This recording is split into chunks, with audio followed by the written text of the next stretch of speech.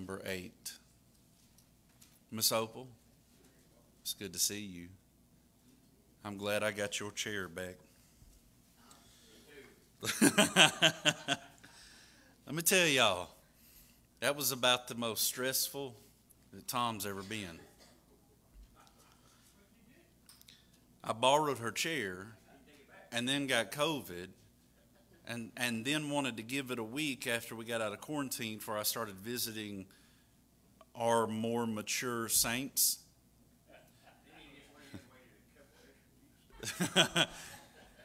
Yeah, I thought Miss Opal was the sweetest lady in here. I was wrong. 1 Chronicles chapter number 16. Are you there?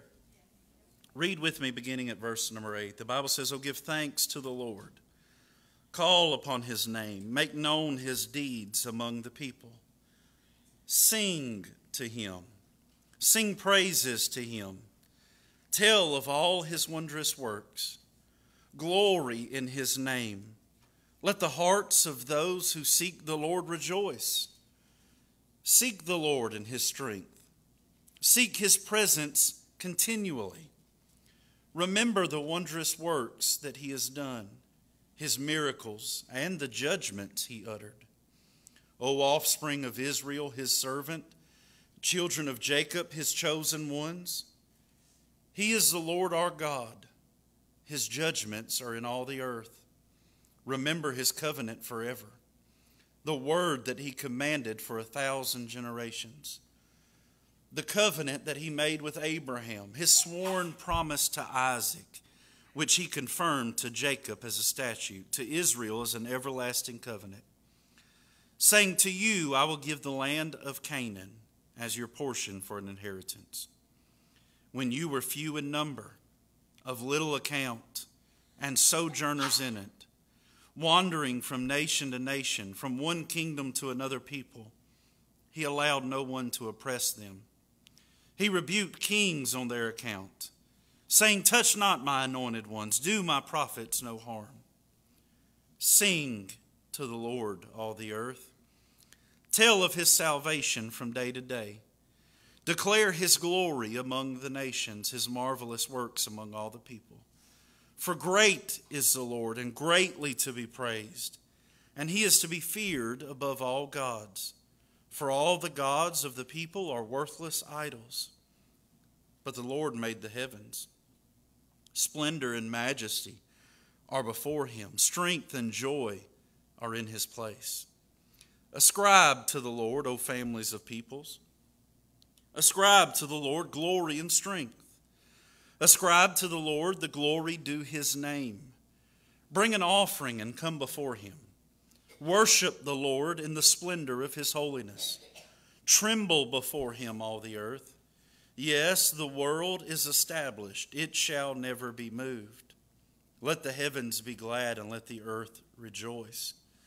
Let them say among the nations, the Lord reigns. Let the sea roar and all that fills it. Let the field exult and everything in it. Then shall the trees of the forest sing for joy before the Lord, for he comes to judge the earth. Oh, give thanks to the Lord, for he is good, for his steadfast love endures forever. Now, that ought to sound a little bit familiar to you. It sounds an awfully like Psalm 96, which we read at the beginning of the service. It's because in this text, they are standing before the ark of God. In the Old Testament, that was a visible sign of the presence of God. It's where God met with his people. It's where the atonement happened. It's where sacrifices were offered. It's where God and his people came together here at this ark. And so they're standing before the ark of God and they begin to sing. We live in a culture that is awfully strange. I had the privilege to go to the Ritz-Carlton in Naples, Florida.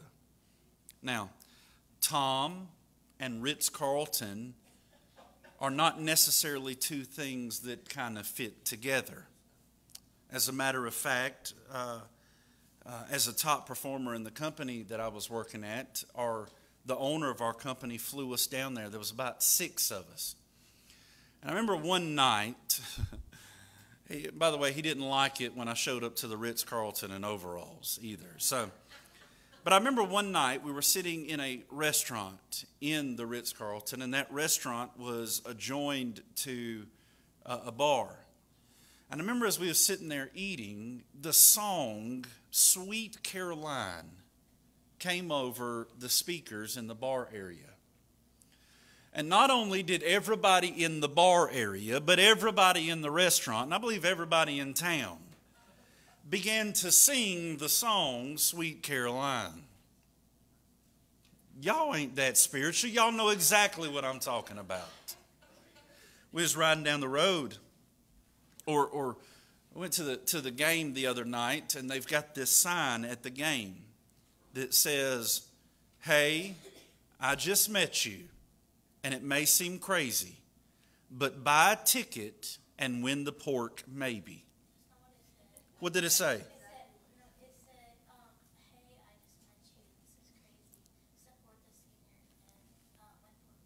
Okay, I was close enough. Thank you for correcting me, though, because that little piece of information really made this story different.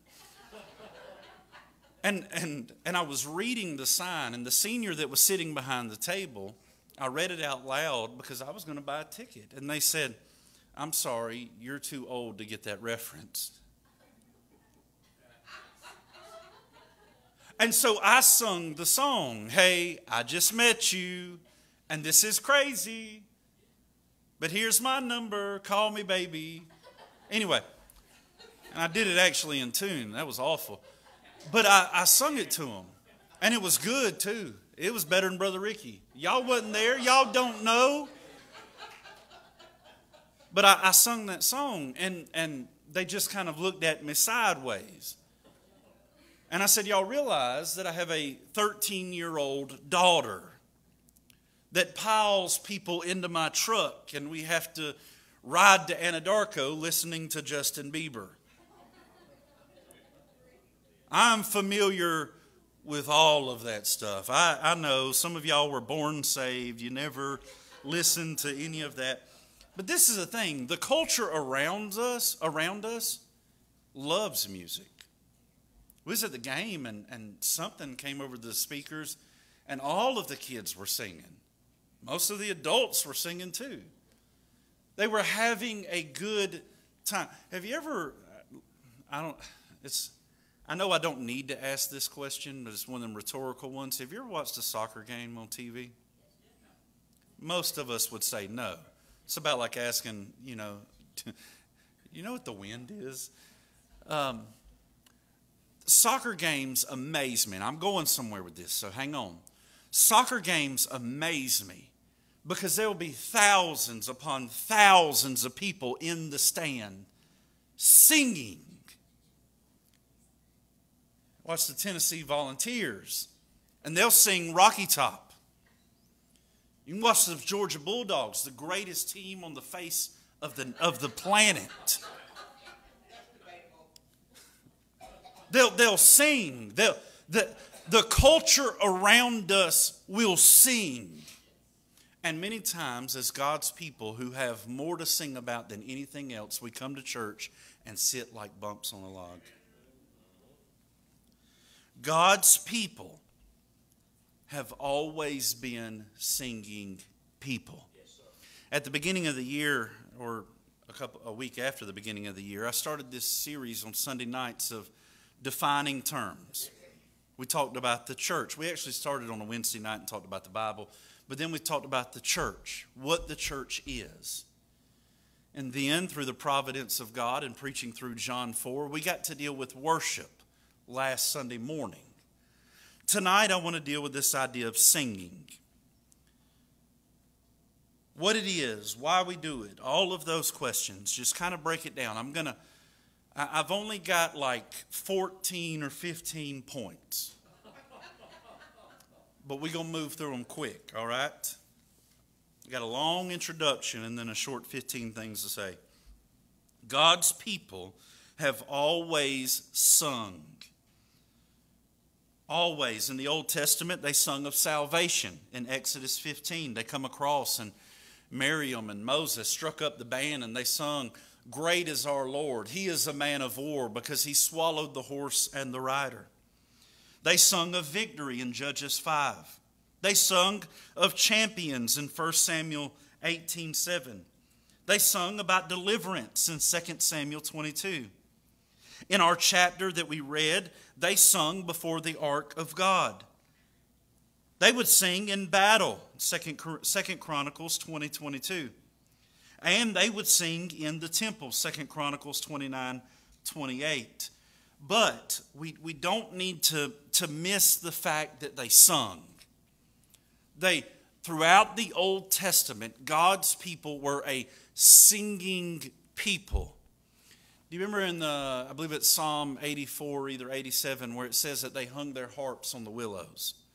And they required of us a song. They said, "Sing us the Lord's song. Come on, sing us the Lord's song. Sing us one of them good songs that y'all been singing." What it was is they had a reputation. When the Jewish people came together, when the Hebrew people came together for worship and Passover, millions of them would lift their voice and sing, and nations would actually come out to the edge of Jerusalem to hear the songs. God's people have always been a singing people. In the New Testament, Jesus sung, Matthew 28:30.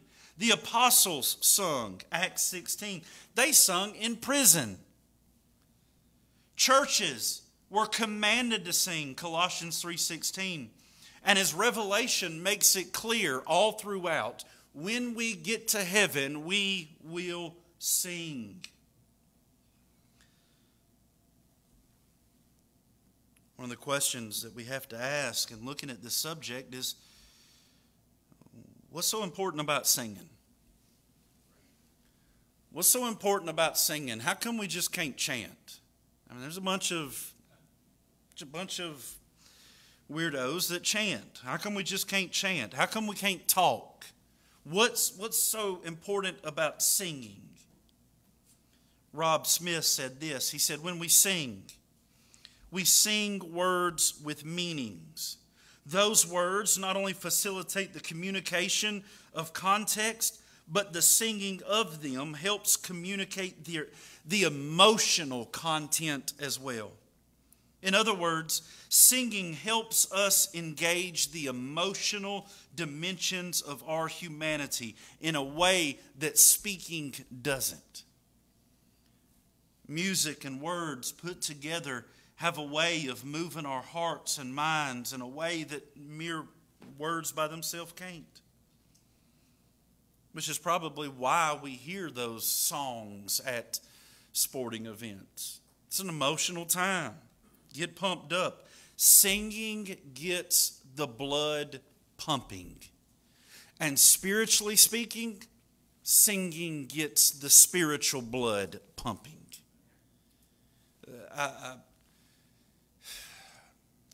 As excited as I am to have Brother Ricky with us, I need to make a confession. People like Brother Ricky get on my nerves. So does Brother Richard. Now, I've said it at his church. Them kind of folks get on my nerves. Brother Ricky's a great preacher. He'll be preaching for us while he's here as well.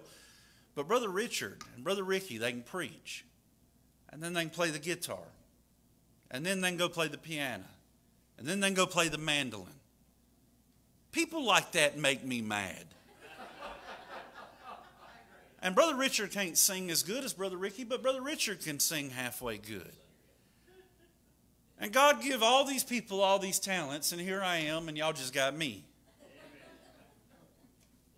When you travel the nation, when you travel preaching in different churches, you'll find out not every church can sing good. And at times we can't sing good. But man, I have preached behind some stuff that was rough. I would have sacrificed anything to have Brother Ricky with me. But I've also preached in places where the music was good. The singing was wonderful.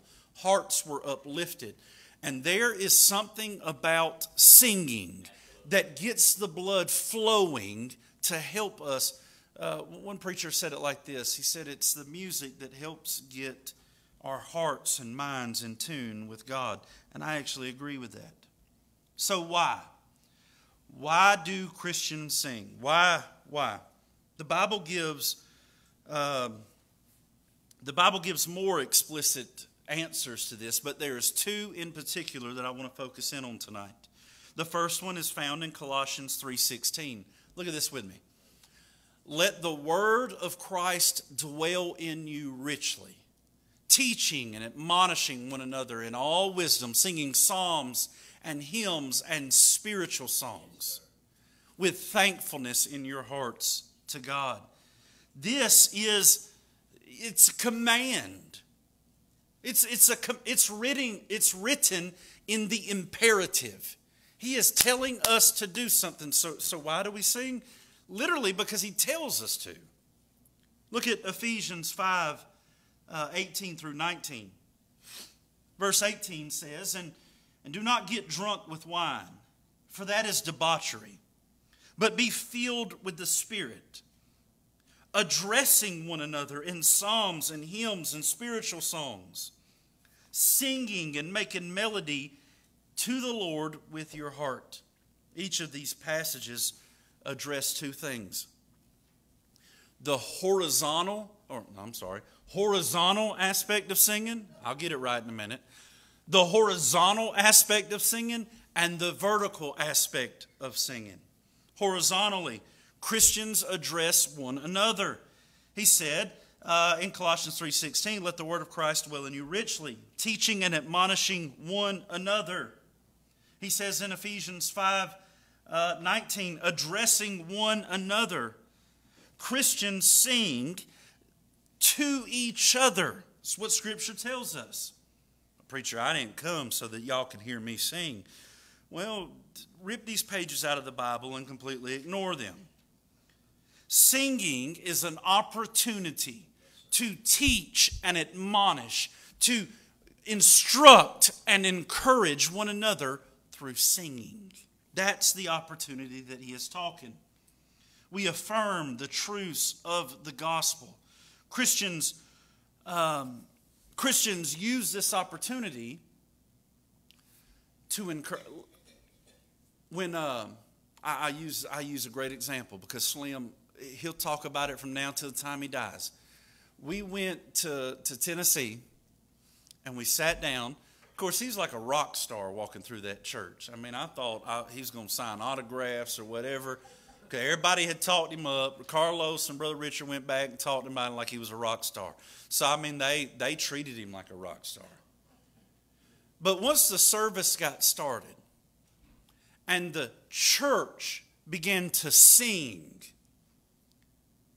that big old joker just melted. There's something about it. We sing to encourage one another. You say, well, I don't sound good. Sing anyway.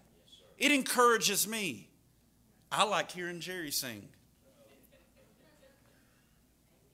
I'm being so dead serious about this. All right? Jerry, I love you. But don't pick about my singing voice. But I love to hear him sing out. There's something that stirs on the inside of me. I was sitting up front, and for the first time in my life, I got to hear Bailey sing.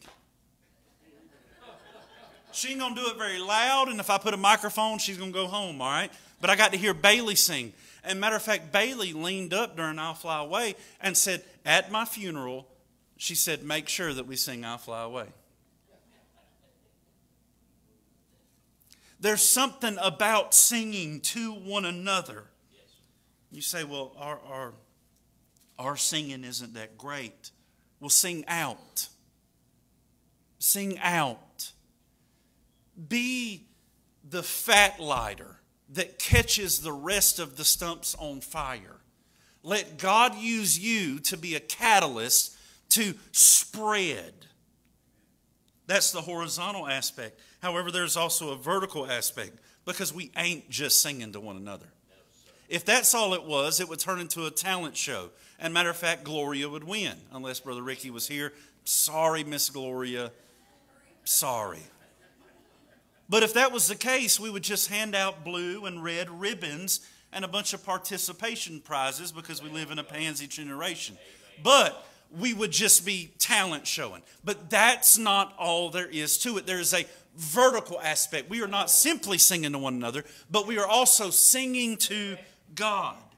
Even though we address one another, teach one another, admonish one another, we do so as we sing to God, making melody in our heart to the Lord.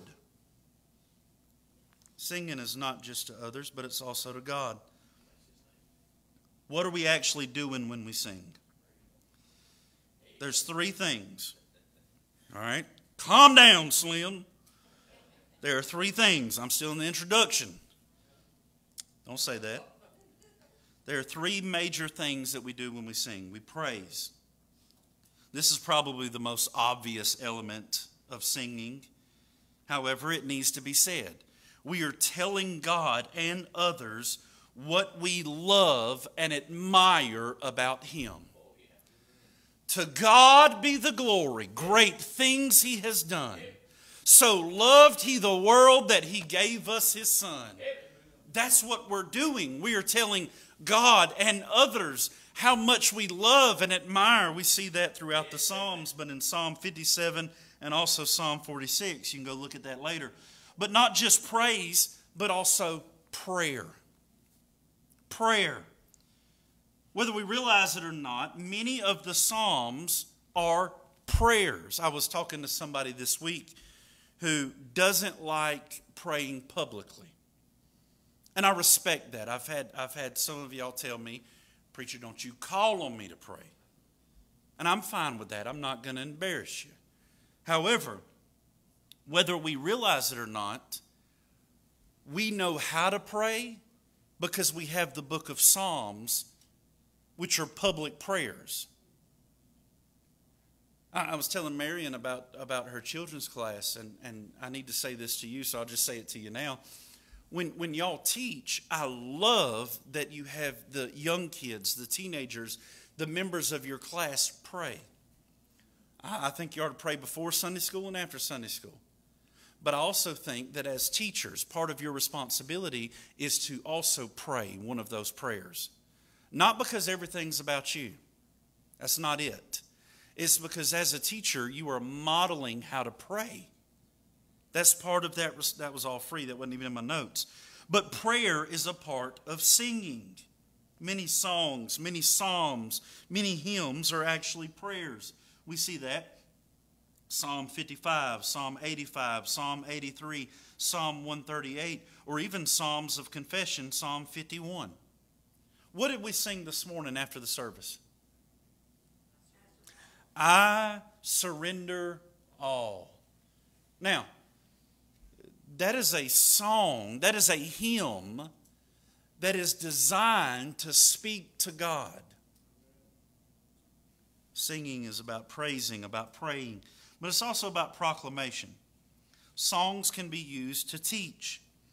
Think about Psalm 119. What does Psalm 119 talk about?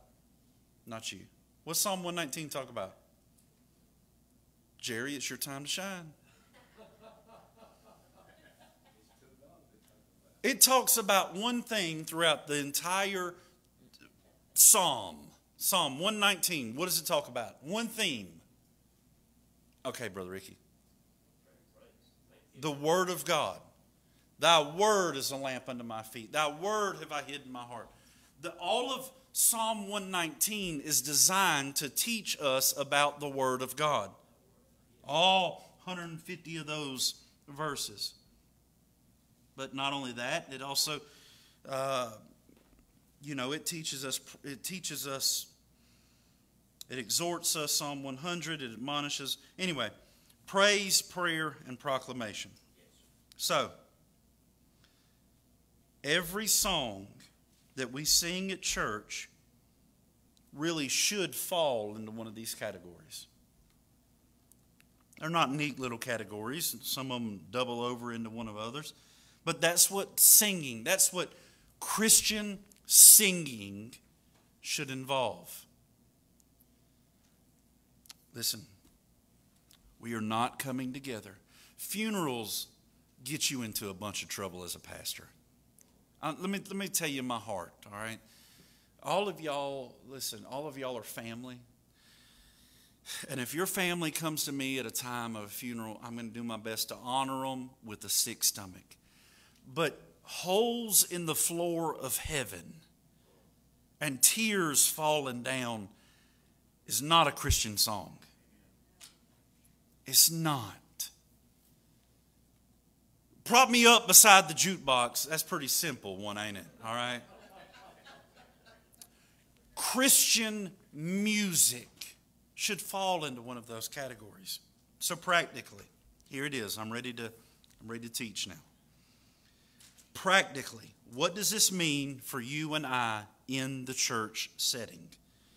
I've got 9 of these, and then I got 5 questions to follow up. Number 1, music is a gift of God and part of the created order.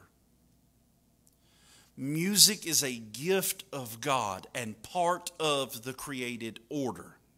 In our text that we read in our call to worship, Psalm 96, and also the same psalm found in 1 Chronicles 16, he talks about the sea and all that fill it singing out, the earth and all that fill it singing out. The psalmist talks about the heavens declare his glory. Do you remember when Jesus, when all the Pharisees were complaining about all of that, and Jesus said, listen, if they don't cry out, the very rocks will cry out. Music is a gift of God and part of God's created order. We need to see that. We need to cherish that. God gave us music as a gift. Number 2, this goes without saying, but it needs to be said. Number 2, there should be singing in Sunday gathering. There should be. One of the biggest challenges of my life was at our former church. We went through a split, and in one Sunday, I lost my song leader, my piano player, the guy who run the tape stuff. Like, we was left with 20 people and couldn't none of us sing. And so I came in broken, beaten, and I came to the pulpit and I said, thank you for showing up. Will you please turn your Bible? And I began to preach. We did that for about 3 weeks. And finally, I had a young man stand up and say, I can do this, preacher. Now, looking back at that time, we should have done something different. But I didn't know no different. That sounds smart, didn't it? I didn't know no different.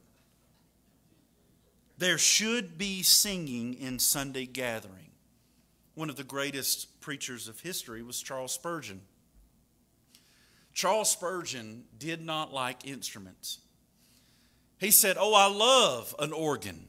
An organ is just fine as long as its pipes are filled with cement.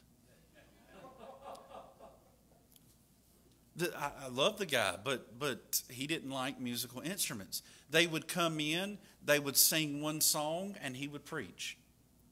But even he saw the need for singing. There should be singing in our Sunday gathering. Number 3, of all the musical instruments that can be employed in the worship service, in the singing service, the human voice must have priority. Of everything we do, the human voice must have priority. Let me break it down like this. I like drums. Everybody all right with that? Y'all like drums too?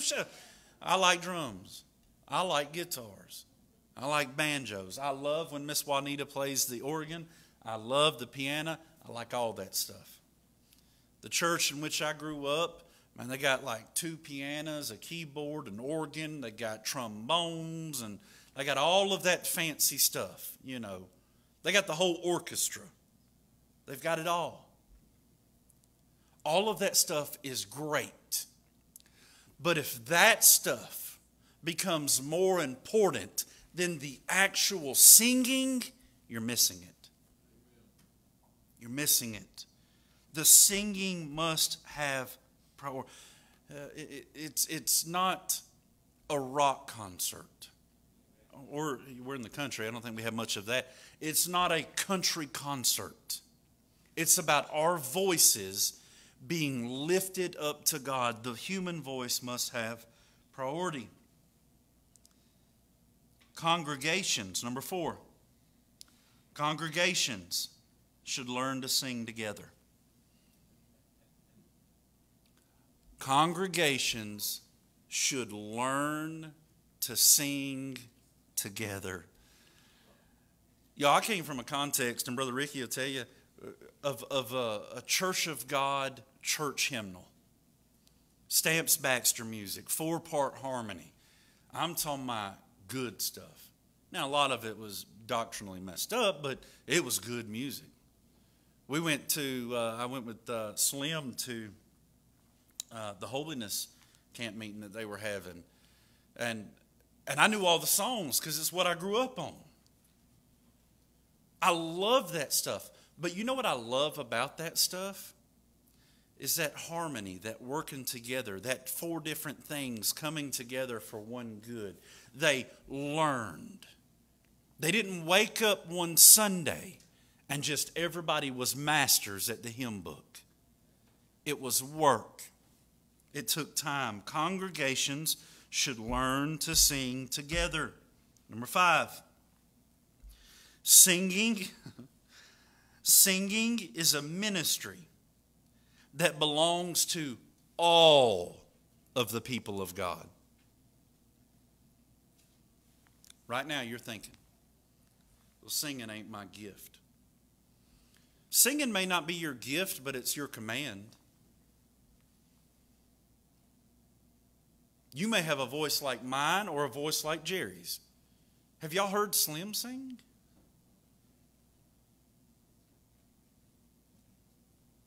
You may sound beautiful like Rachel. You may have a great voice like Sharon or Gloria. You may have a good voice. You may not have a good voice. But listen to me. That is a ministry that belongs to every single one of us. Number 6. The church's ministry of singing is for the glory of God. One of the things that I struggle with, I guess Sunday night is a good time for confession. One of the things that I struggle with is our ministerial alliance. And when we get together and we talk about community services, and I've told the people who work in the ministerial alliance this, so that's not a surprise. But when we get together and we talk about these community services, and inevitably, the conversation always leads to, well, you know, we just used to take turns and everybody would sing a song. And it in my mind, I struggle because singing, a worship service, all of that stuff, I don't care how great you are. It's not about a talent show. It's not about you. It's not about your favorite singer, your favorite song. It's not about us. It's about Him. Because He's worthy. You're not worthy. He's worthy. You didn't die. He died. You're not great. He's great. That's the point. Singing is for the glory of God. Singing is also for the edification of God's people. And I know I'm running the same tracks, but I want to make this point clear. The church's ministry of singing is for the building up or the edification of God's people. We sing songs. When we ride down the road, if the radio's playing, I'm absolutely amazed at the amount of songs that James can remember. It blows my mind. He can't remember to wash his clothes. He can't remember to take out the trash. He can't remember to do his chores or his homework. But he knows thousands of songs. Songs that I've never, ever, ever heard. And all of these songs are teaching something. Luke Combs, long neck beer never broke my heart. Oh, thank you for that one, James. My son, the pastor's son, everybody. What it's doing is it's teaching through that song that it's no heartache in that. Was that true? No, it's not. We talked about this. Alcohol is a sharp-edged knife that if not handled correctly will cut you to pieces. However, our culture is teaching them something. It's easy to pick on rap, but there's enough problems in country music to spend days on.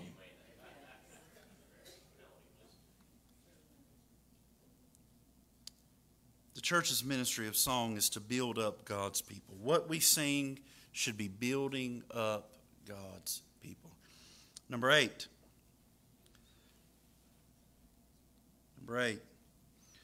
Quality is more important than quantity. Quality of music. This isn't necessarily talking about how good you sing. This is the quality of the actual song. So, thank God that Christian writers have found their way back to writing hymns. We went through about a 15 to 20 year writing spree where it was nothing but 7-11 mindless drone songs. Bailey likes to listen to that Oceans and Bethel music and all that other that just mindless stuff. Them Browers, man, I tell you, drive me insane.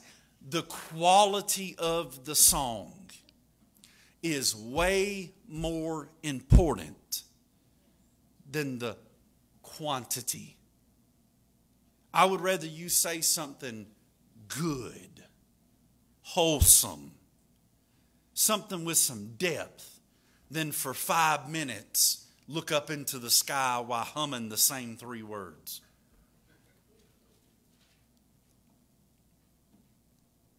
Number 9, congregational members should not be afraid to express their emotions during singing.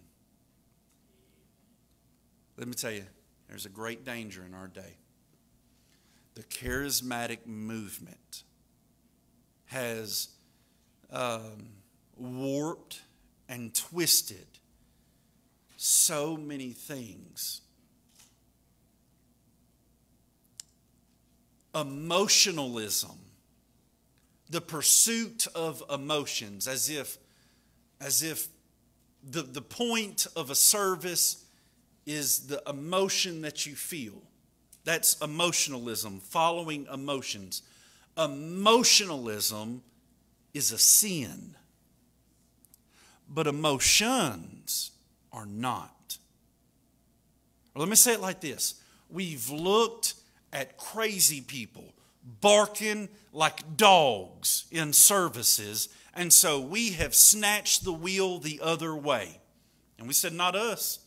We Baptists. We First Baptists. We prim, we proper. We ain't going to be barking like no dog. We ain't going to be running, acting crazy. We ain't going to be laying out on the floor. We ain't going to be doing none of that. However, what we did is we overcorrected. And we became stoic in our worship. There's times that I look at Slim and I think, God help, what's wrong with him? There's sometimes in church, I do that all the time, but in church, there's times that I look at him and I think, man, what's wrong with him? And many of y'all do too. Like, was Opal really that mean to him? However, don't miss this. Slim, he don't care who's around. He don't care. He don't care who he's with. He don't care who he's around. Doesn't matter if it's at the diner. Doesn't matter if we go visit another church. Doesn't matter if we go to Hinton to the annual meeting, the associational meeting. It doesn't matter where we're at, or if we're sitting here in Sunday school, or up talking to the kids, or down at the holiness barn giving his testimony. He don't give a rip. Slim isn't pursuing an emotion. Slim is, I hate using Slim so much, but he's a good example this time. He's pursuing Christ, and his emotions are trying to catch up. When we sing, Connie, go put To God Be the Glory. I think it's that second verse. I'm making her do something without telling her I was going to do it ahead of time. So loved he the world. Go to the next page. Okay, no, go to the next one. Go to the next one. Go to the next one. Go to the next one. Here it is. Here it is. Oh, perfect redemption. The purchase of blood. To every believer, the promise of God. First off, let's stop for a minute. That's beautiful. Now, I don't necessarily understand all of that. That's beautiful. That's a whole lot better than oceans. That's a whole lot better. A whole lot better. However, that's not where that verse ends. Go to the next one. The vilest offender who truly believes that moment from Jesus a pardon receives. Now let's stop for a minute and let's say thank God. Because you were that vilest offender. You were that one who was headed to hell. You were the wretch, the mean, the ugly, the great sinner. You were that one that stood guilty before a holy God, condemned in your sin, judged already, awaiting the wrath of God. And then God gave you the ability to believe, and you believed. And that very moment, he said, pardoned.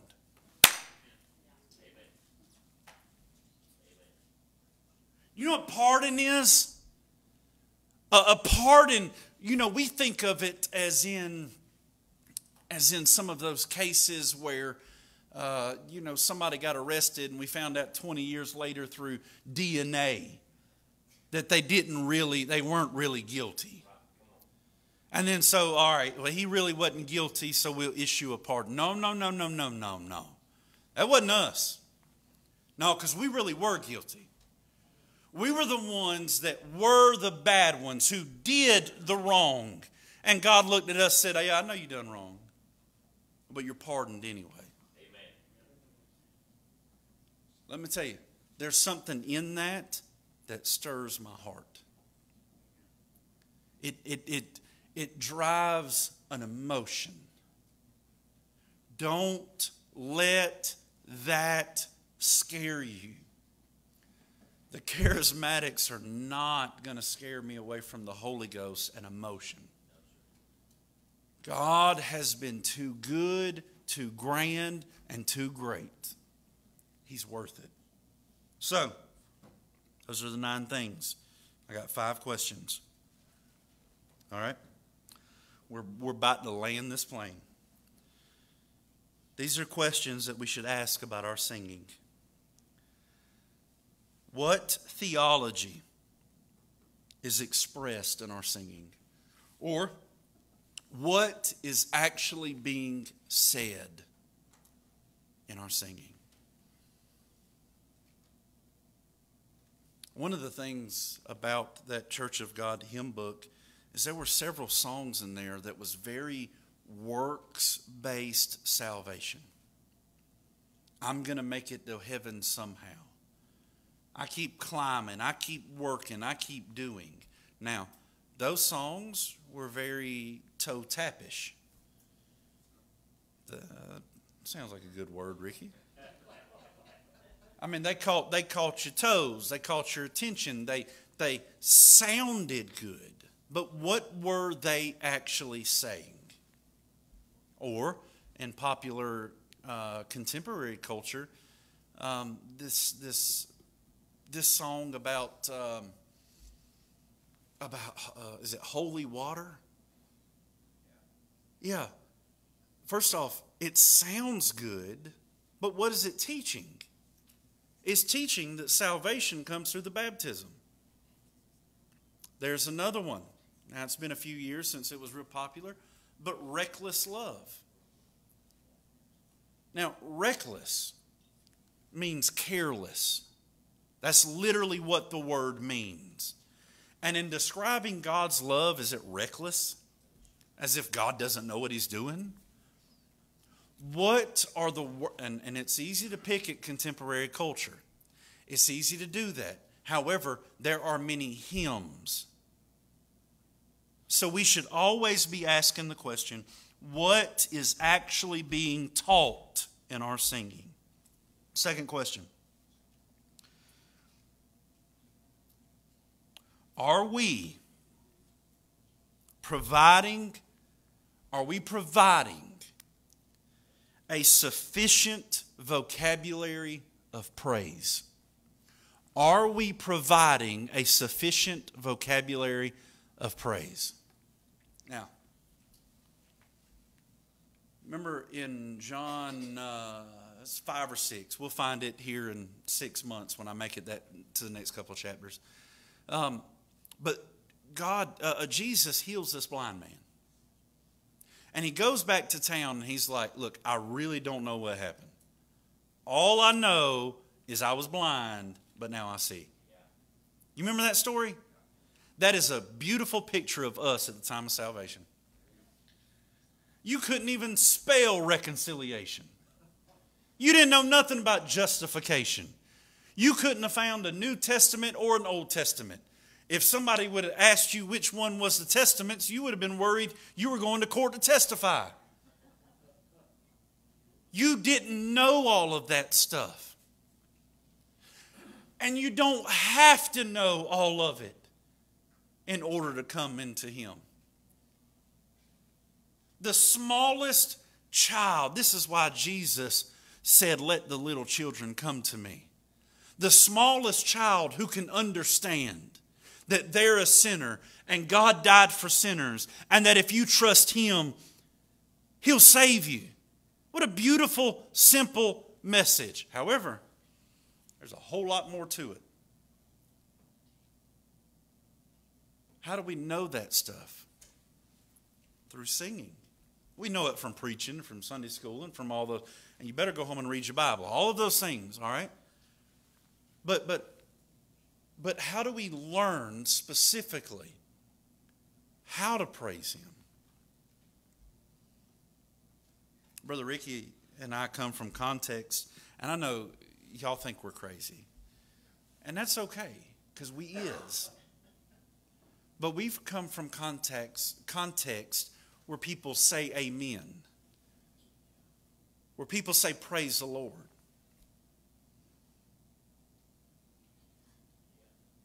Where we tell the preacher, hey, you doing a good job while he's preaching.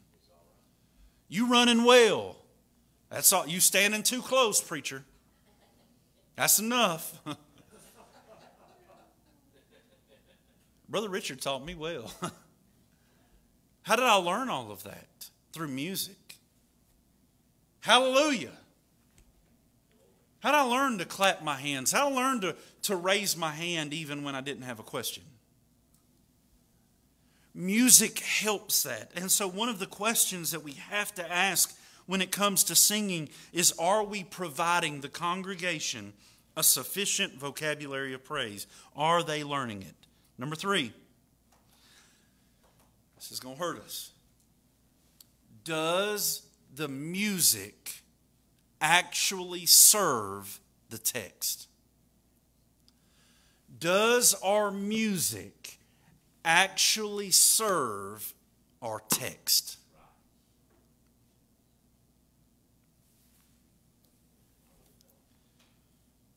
what we sing and how we sing and all of that stuff should flow from Scripture. Months back, David and I had a conversation.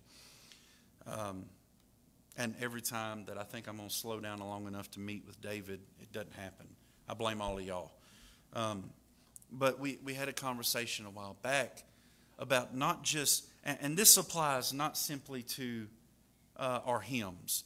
Our hymns, that hymn book should flow from the Bible.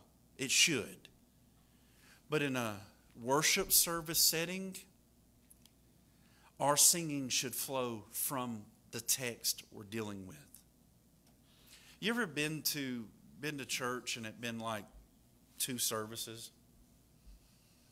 I mean, nothing fit together, nothing.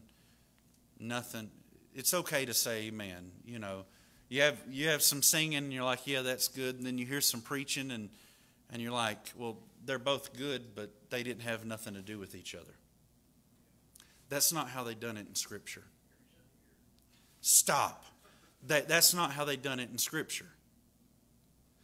What we sing should actually flow from the text. Number 4. Does our music encourage corporate worship? Does our music encourage corporate worship? Why do we gather together? To what, Slim? To praise the Lord, all right? We gather together to praise the Lord. We gather together to hold a worship service. Does what we sing actually encourage worship? Or does it make us think about Mama? I love my mama. I do. We're going to pack her up on a plane hopefully soon and move and bring her out here for a weekend. I love my mama. But when I come to church, I don't want to think about Mama. Number 5. Does what we sing encourage growth in fellow believers? Does what we sing encourage? If we are commanded to encourage one another and all of that stuff, is what we are actually singing, doing what we are commanded to do. Now, if our singing doesn't line up with the pattern of Colossians 3, with the pattern of Ephesians 5, or even the pattern of the book of Psalms. I think in early 2000, there was a survey or a study done of 150 contemporary songs. And in that 150 contemporary songs, 71% of them, 71% dealt with the personal feelings of the believer and never regarded God. Think about that for a minute. I'm not much of an early 2000s contemporary music listener because I thought it was all garbage. However, you know what I did grow up listening to? Songs. I did listen to songs. Thank you, James. I grew up listening to Southern gospel. I know I'm talking about y'all sacred cow, all right? But I grew up listening to Southern gospel. And so much of Southern gospel spent so much time talking about personal feelings with no regard to God. It was sad. Music today, and I said this a couple of weeks ago, if you replaced Jesus with Bailey, you would think it was a love song. Oh, Bailey, I love you. Bailey, Bailey, you're the fairest one ever. Bailey, Bailey, I love you so much. Bailey, you're the best. There's no substance.